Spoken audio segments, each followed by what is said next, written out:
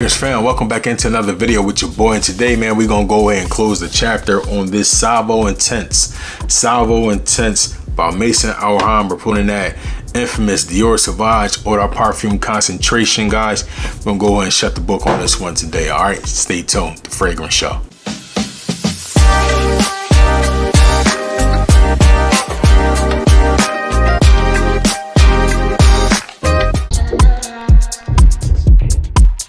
Guys, welcome back in, man. Peace to my new subscribers, peace to my return subscribers, peace to everybody in the fragrance community. So like I said in the intro, guys, we're gonna go ahead and close the book out on this fragrance right here. I did a first impression work test video on this one at the gig. Shouts out to everybody that checked out that video, man. And man, what can I say? I'm definitely am impressed.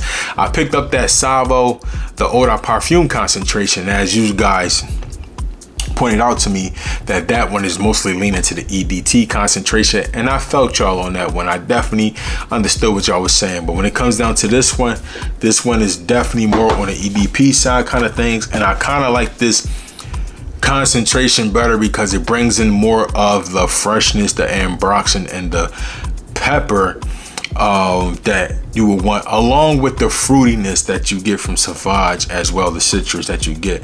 The Salvo Eau de Parfum concentration was just more citrus, less peppery, less ambroxan, less freshness, guys. I'm going to spray this again for the sake of this video. And I did pick my bottle up. I believe I got this off of eBay, because I tried to get this from Triple Traders, and man, this thing is always sold out on there. But I'm going to link that down in the description for you guys. Hopefully you can catch it. They do be having a regular Salvo up on there, but for the Intense, this one sells fast because I do believe it only runs like $25. I will say, after my experience with Dior Sauvage, I haven't brought a bottle in a while because I haven't needed to be honest. It is a little bit more ramped up than the clones are. I will say that. I will give it that. I'm not going to say this one is a 1-to-1, but it's definitely right there. And my advice would be to anybody looking into buying this, it will be if you just want to save some money. If you are a diehard Dior Sauvage fan, like that fragrance definitely has a cult following, then you probably still gonna want to keep buying that. But I'm speaking for the people that's trying to save a buck and smell, you know, sort of like what it's trying to clone, and it definitely does a good job. I really do like this one. So it's going to start out with bergamot. You want to go get some freshness in that. Read my notes down here. You want to get some freshness from bergamot. It definitely has a juicy, fruity opening. I will say that.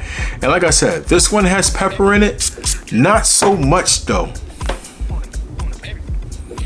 Not so much where it's just too spicy. It's done nice and it's woody. Like they got it listed down here as earthy too. I can't say it's really that earthy, and I'm not a really big fan of earthy fragrances, so I'm glad it's not that earthy. But you do get hit with that bergamot, that pepper, that ambroxan. Now I will say, in the OG of the Eau de Parfum concentration, in the base of that fragrance is vanilla. Now, not really getting hit with the vanilla here, but at the same time, I like it. I think they have done another nice job with trying to clone something.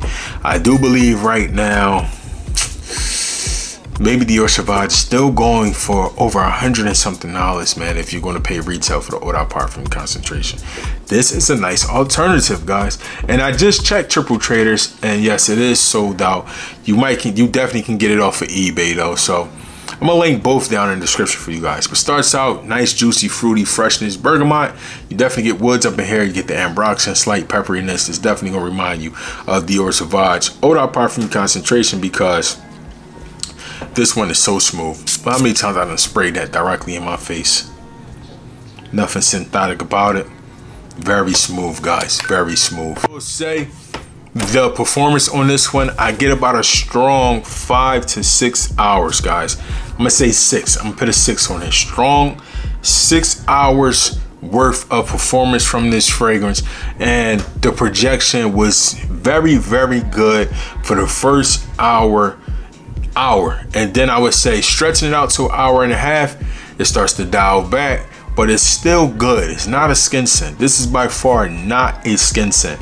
Even the Salvo Eau de Parfum concentration, they are not skin scents. So I do give it that. You will get good performance for what you're going to pay for it, and you're going to get something that smells very nice, definitely closer to the OG.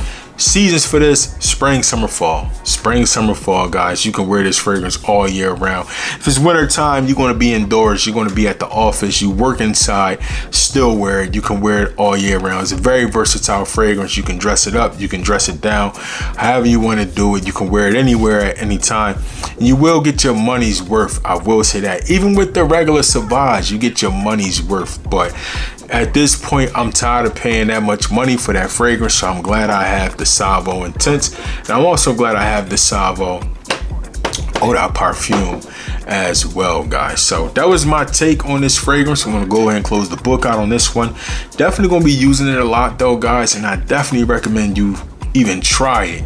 Just try it. Save yourself over $100. Try this batch out, and I think you will be good, guys. All right, Salvo Intense. All right, so thanks for watching another video with your boy, man. If you need more content, click on that video header up above. If you want to like and subscribe to the channel, you can go and do that as well, and I'll catch you guys in the next video. Peace. Salute.